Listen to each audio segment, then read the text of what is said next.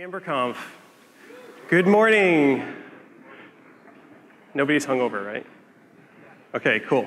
So we can talk about some classes then. We can get down and dirty with some code, and we can tear into some really interesting stuff. So I'm going to talk about aligning Ember with web standards. My name is Matthew BEALE. I go by Mixonic, and I work with a great consulting firm called Two Uncreated. We're really just 3 people, but we do wonderful Ember work, and yeah, we're really proud of it. So I want to dive straight in because we've got a lot to try and go through in a little bit of time. So the JavaScript standardization process is something that we've thrown out a lot of names for. We have ES6, we have ES7, ES 2015 has come around, and I'm pretty sure all this highlights a change in the way that we're standardizing JavaScript. Now this is super exciting, but it is really important context for when we think about how we work with new JavaScript features today and how we're going to be working with them in the future. These colors are going to be really popular on slides for the next year, so get used to them. There are 2 major standards groups that we need to think about when we're talking about web applications.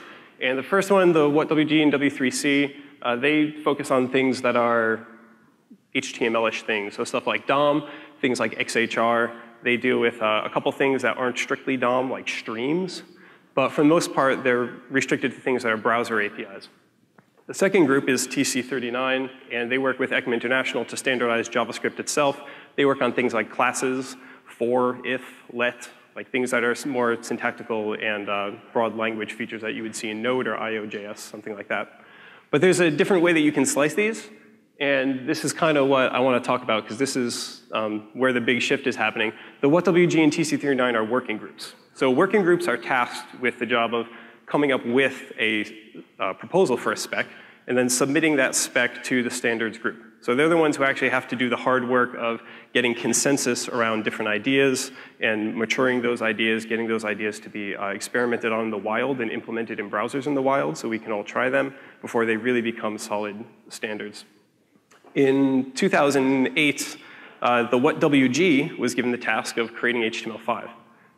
And they worked on it for a few years. 2011 came around, they said, great, I'm gonna go ahead and we're ready to standardize this thing. And they realized they weren't done. They realized that HTML would never be done. And so the idea of releasing a one-time standard and then starting all over again was really exhausting. So instead they said that they'd move to a new development model where the technology is versioned. We have a living document. And this was kind of like a revolutionary idea, that we would have a living standard for something. So instead of having a strict thing where you adhere to this document, we have a document that the WG can increment over time and make changes to. If we look at JavaScript, TC39, ECMAScript International, they have their own storied, varied history. ES3 is the version of JavaScript that we use in IE8, if you support IE8, and Ember still supports. But besides that, you're not really going to interact with it anymore. There was an attempt to create ES4, and ES4 is actually a lot of the ideas that we use, that we're looking at today in ECMAScript 2015 were part of ES4, but they couldn't gain consensus because it's a big process with a lot of people, and it's one version, so you all have to be aligned when you make this decision, so it just failed. So they threw it away, and then a few years later, after they realized that JavaScript wasn't dead and the Web 2.0 was booming, they came up with ES5, which was really a compromise. It was, let's just throw all the things that we can on the raft, and we'll survive for now. And so we started working on ES6, which was going to be yet another giant release, right? All these things, but that's been kind of nuked. And instead we have ES 2015. And the idea of moving from a giant hovercraft to sailboats here is that the change in the process is that we're going to focus more on individual features. And we're going to focus less on having a huge Big Bang release with all of this stuff built into JavaScript. So this is a big change in JavaScript, right? And this means that HTML and JavaScript are going to kind of work better together and both focus on features. This is the list of features that you can go onto GitHub and you can see what TC39 is working on. And you can see they all have on the right-hand side a stage. So the idea here is all these standards, all these individual features will move through these 5 stages. And as they go through them, they'll actually be used in the wild. So as soon as something gets to a proposal, you should be able to try it out if you want to try it out. By the time it gets to be a draft, You can probably maybe use it in Babel behind an experimental flag or in a browser behind an experimental flag. Candidate means it's out there and you can really use it. And by the time we get to 4, it means it's done and it's shipping.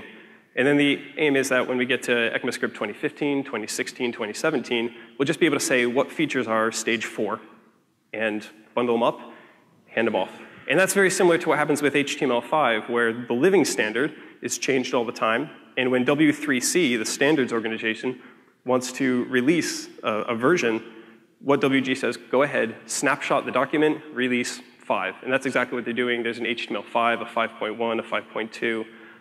And they're going to come out over like 2-year increments. JavaScript looks like it'll come out maybe every year. So we'll have a 2015, 2016 snapshot. And so this is kind of new that we have this across the board living thing, right? We think right now about stuff like, many of you use Babel, and we're going to talk about Babel, but it used to be called 6.5, right? Because it compiled down to ECMAScript 5. We're going to be iterating more in the future, and these features are going to kind of be churning under us on the platform. So we need to figure out a way to live with this. So this is not going to be a one-time event. The idea that we align with ECMAScript 6 is not going to happen once. It's going to be ongoing, and it's not going to be free. There is going to be pain. So I think it's worth taking just a moment to talk about why we use standards, especially in Ember, and why we're so serious about using them in the framework and getting you guys to use them in applications. And the goal is really productivity, which is the watchword and like the key value that Ember is trying to bring to you. Standards have a couple really important benefits. They're, especially for you guys as developers and productive developers, they're portable. So if you build an Ember application and you learn how to use ES6 modules, when you start working on a React application or an Angular application and it uses ES6 modules, you're going to already have this knowledge. This is not new knowledge. You don't need to retrain every time you change to a new framework or something like that. They obviously reflect best practices because this is something that has been hammered on to gain consensus on from a lot of different parties. There's a lot of input going into it and a lot of making sure that it will be something that we can all live with and work with for a long time. And they will endure. In 10 years, if you're writing JavaScript, you will be using modules. This is not something that you're going to have to throw away this knowledge. You can actually like build your own career and productivity on this and not constantly be churning and learning new things. And these are why in Ember, we're very serious about trying to get standards into the code base and into your code bases instead of doing one-off custom syntaxes and custom APIs. The second thing is that participants win. So when we work with standards like this, when we do adopt them early, we get an opportunity to provide feedback to the standards and actually influence them. Modules are a great example. Promises are an example of some place where Ember picked them up early and was able to actually submit information back upstream to let them know what was working and not working. There's a life cycle here, and Ember and your applications are at the loving center of it. Cool. So transpilers are a new tool, right? This isn't the first time we've had to move in between versions of JavaScript, though. We already in the past went from like ES3 to ES5, and when HTML5 came out, this was another time when we had to add a whole bunch of features to the language and work with a bunch of new APIs that maybe weren't supported on older platforms. And Remy Sharp came up with this idea of polyfill, which he likes to say was rooted in the Greek, but also admits was influenced by a spackle. And the idea was that there's holes in your platform of ES3 or of HTML4, and you want to fill up those holes with little things that behave that fill that gap. So if you're going to work with local storage, you want to create a local storage API that behaves like the real API. And moving from ES5 to ES 2015 has been a little bit different, right? We have some things that we can use that same strategy with, but let's take a look. There's a new API for maps. And maps is a class. It acts like an object, and it's pretty straight ahead. We can go ahead and polyfill that one, and we do. We have a polyfill in Ember. We have promises, and promises are yet another thing that we can also polyfill. So this is great. The strategy is working pretty well. ES6 has proxies, and the way the proxy works here is you have a get, and if you ever access any of the properties, like whatever there, it'll go through get, and you'll have the opportunity to do a little bit of work, log access or something, and this is impossible to polyfill. There's no way for us to do like an unknown property on JavaScript objects. So polyfills are not going to serve us well here. And the second thing is like this fat arrow syntax on line 4. This is not going to be polyfilled because it's a brand new syntax, right? It's a parsing error. So a runtime polyfill isn't going to be sufficient. We're going to have to use a different strategy. And this is where Babel comes in, which is not news to many of you, but BEALE is, in case you haven't used it before, is a tool that takes your ES6, ES 2015, new JavaScript code and turns it into ES5, old JavaScript code, without you needing to worry about too many of the details. It looks like this when you actually use it. It'll take like a fat arrow function and turn it into some code that changes the context of this. And it enables us to do a couple new things, new syntaxes, which are great. It enables us to use some API polyfills. It comes with some API polyfills, but it doesn't help us do everything. But it helps us do a lot of the new features in ES6, which is really incredibly useful and very different from the last time that we had to do this. So they changed the name from 6 to 5, and when they did, James wrote a blog post and he said that BEALE was not born to die, was his phrase. And I'm not quite sure he knew how true that was. If you go look at this ES6 table, this is a table of what browsers support what ES6 features. So for 6 to 5 to die, everything would have to be all the way up to date with ES6, right? That also means we wouldn't have any new features coming in. So we're gonna have this constant churn. I want to take a minute to look at how this breaks down.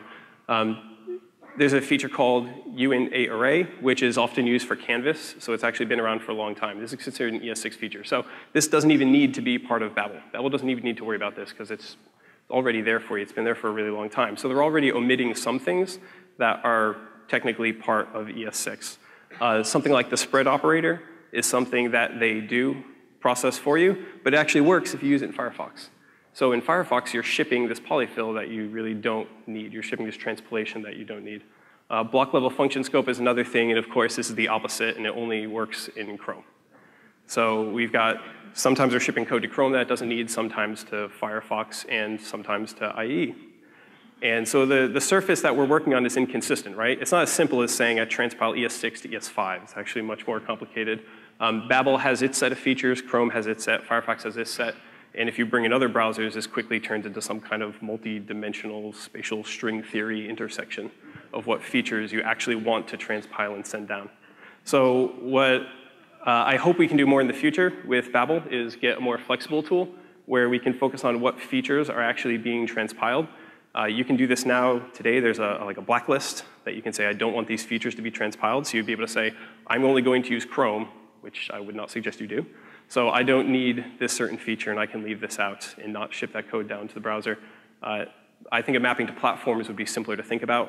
You should be able to say, I want to support the last 2 modern browsers, and it'll just take care of throwing away the things that you actually don't need to transpile in. In 2 years, you'll probably be using BEALE, right? This seems reasonable. You'll have some code bases that use it. Even in like 5 years, maybe, will you be using BEALE? Do you think you'll still be transpiling? Do you think that with the continuing addition of features, you'll be using it in 10 years? I think this tool is going to be around for a really, really long time, and that we're going to be, it's going to be an important tool, and that we should continue to put effort into it and encourage BEALE to get better and contribute things back upstream as we need them to work in Ember. So the third thing to touch on is Ember's object model. So there are some specific APIs as we go ahead and move things in Ember that go into ES6. We try and not just pick everything that goes into a spec or goes into a draft. We have a little bit of criteria. We want to know that it's stable, that the spec isn't going to churn. So a lot of you use modules. We waited a little bit with modules, but you still felt, for those of you who adopted them early, like churn in the syntax. And it'd be nice if we can get things before they're too early, but it's a balancing act because you also want to be able to submit feedback upstream. We want to know that it's actually a good pattern, something that's useful, that solves the problem well. A good example might be object observe, which originally looked like it was going to solve all of our problems, and then the more that people worked on it, we realized maybe that's actually not the most ideal pattern. It's not going to solve all of our problems, so we haven't done a lot of work with it. I want to make sure that they're actually implemented correctly and performantly, that there's not inconsistent bugs in it across different platforms, and that the implementations are fast. An example might be weak map. Weak map is a great new feature in ES6, but was very slow in some browsers. And so it's something that we really couldn't embrace just because the implementations weren't quite up to speed yet. And what I want to talk about is ECMAScript classes. And I'm going to call them ECMAScript classes, and I think this is actually a good way to think about these things. They're not ECMAScript 2015 classes or ES6 classes. They are just part of JavaScript, and we should just start talking about them as if they are part of JavaScript. There are really 3 things that go into classes in JavaScript, and we're going to go through some of these features in case you guys haven't looked at them in detail before. So here's a class, has a constructor on line 2, has a toString on line 6. We have no commas. We have these scoped short syntax functions. And it's nice syntax. We can go ahead and create it. We can call it toString, and it works. That's a pretty simple example of a class. If we use extends, then we have a constructor. You just extend the vehicle. Vehicle there can either be a class, or a vehicle can be a traditional ES5 class, which some of you have made before, where you have a function for a constructor and you add methods onto the prototype. They're definitely compatible. Or it can be an actual object. It can just be a bare object. And then we can use that. Super is, super syntax is used here. So in the subclass, we want to call the toString of our parent. And you notice that we call super, which identifies like the target for all of these different methods. It identifies the methods that are upstream for you. You can delegate to that. In constructors, it's a little bit different though. In constructors, you call super as if it was a function, which kind of makes sense if you're used to ES5 classes where you have a function for constructor and then a prototype for properties. This same kind of system works where you have a super calling up. So there are some gotchas if we wanted to port Ember apps and syntax over to this, right? We have a whole new syntax, which means we need to use a transpiler. We can't polyfill a new syntax. It's something that has to be parsed and has to be outputted as our ES5 code. There's changes in the way that super behaves, both in the syntax of it and actually a little, when you look at the spec in the way that semantics work, what properties it has access to. Mixins, there's no real story for mixins here, right? It didn't look like there was anything that we had as a solution for that problem. There's no set unknown property, which is something that we have in Ember today, and that would just end up disappearing. Merged and concatenated properties are something that we would, there's certainly no allowance for, but we can probably implement on our own.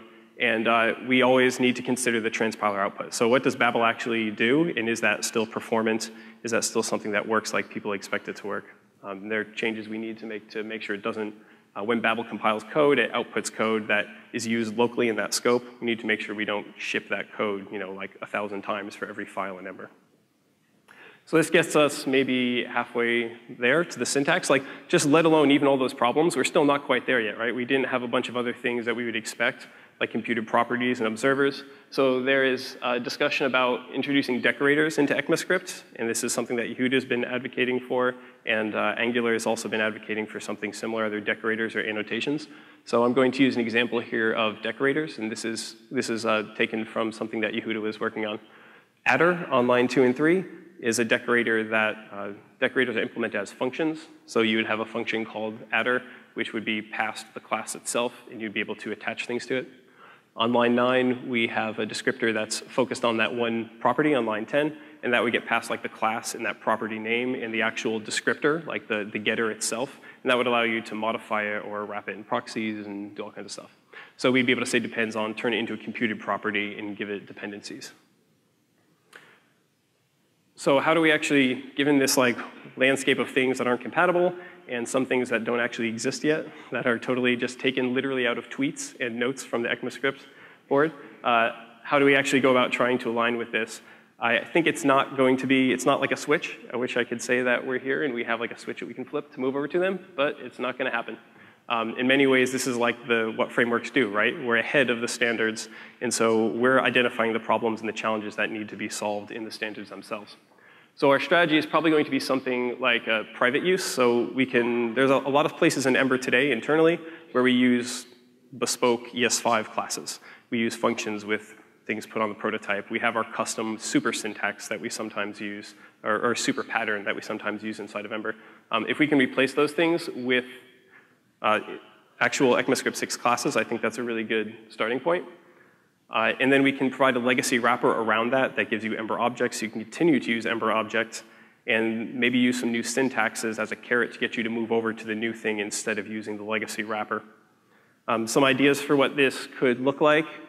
This was actually just modified with Steph just now outside.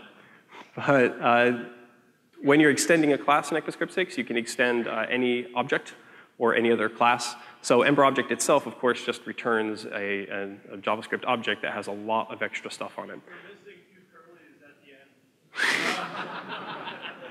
I'm missing a closed parentheses, too. Yeah, painful. Yeah, glad I'm not here doing Torrance thing. So you've got your super call in there, but like some things aren't ideal here, right? You're using this.super on line 7, so we haven't really moved you over to ECMAScript 6 classes. You're still using like Ember classes for most of your things. It's just that you get this nice sugar for like class whatever extends something else. So pleasant, but not ideal. However, it would maybe unblock us if we could get Ember object itself to be just an ECMAScript class. For some things, it would be appropriate where you don't need observers and you don't need computed properties. You'd be able to use like the full modern syntax, which would feel really good. And then we could implement things like merge properties and concat properties inside of our Ember, custom Ember object here. And this would work pretty well for components, largely because of the work that Tom and Yehuda demoed with Glimmer. We require far fewer observers.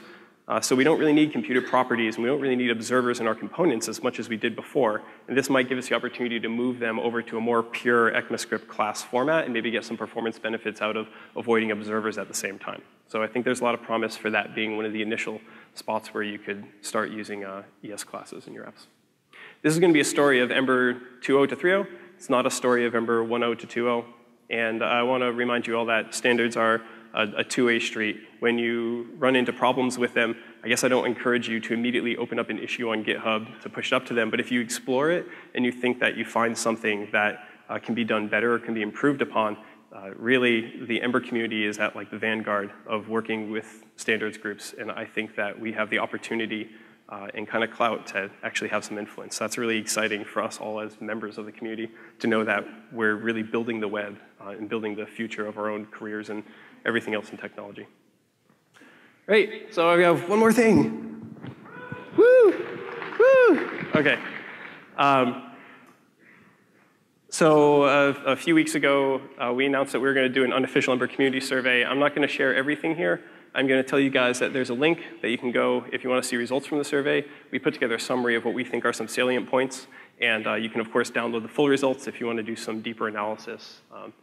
I'd like to thank Brian Rennells, who's on Twitter as ClimbingNarc, who's been our intern through this process and did a lot of emailing every single meetup organizer on meetup.com that he could find and reaching out to a lot of different people to get them to share the survey with you guys. We got over 900 responses, which was really exciting. Just two things that I want to share from it. The first one is, this is a list on the left of what people use Ember for. And there's a lot of people building product. And I think that's really exciting as someone who loves building products and thinks that that's like a really fun part of the web, an important part of what the web does.